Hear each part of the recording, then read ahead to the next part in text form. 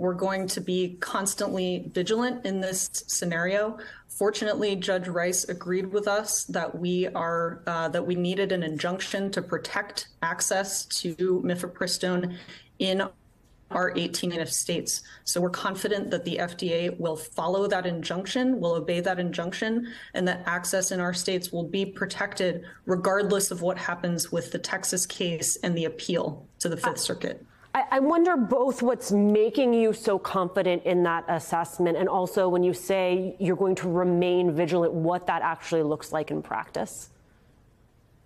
Right. Well, we're confident that our injunction will remain in place because the Fifth Circuit has no authority to overturn an injunction issued by a federal court in Washington. So the order that Judge Rice issued protects access in the 18 plaintiff states in our case, which are not parties to the Texas case. In terms of remaining vigilant, what I mean by that is we will monitor all of the developments that have to do with access to mifepristone as it affects our states. And if there's ever a threat to access, we will act in, any way that our power allows us to do to protect access in our states. The ultimate goal of sorry, go ahead. No, I want to hear what the ultimate goal is, and then I'll ask. Go ahead. You bet. The ultimate goal of our lawsuit is to expand access to mifepristone.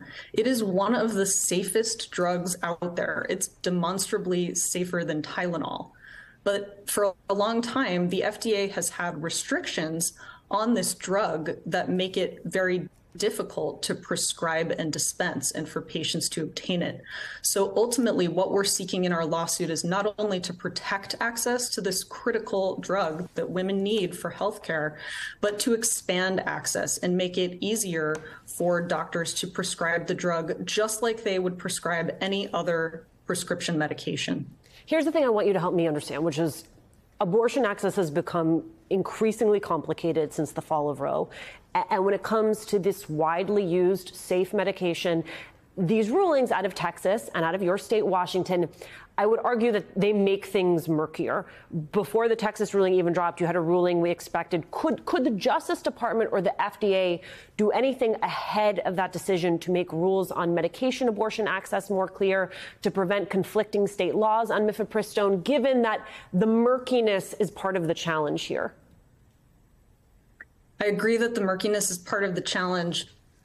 And the FDA is in a position where they are a party to this case in Texas that has resulted in this really terrible outcome, in my opinion. But we are confident that the FDA will continue to defend its very strong position in that case.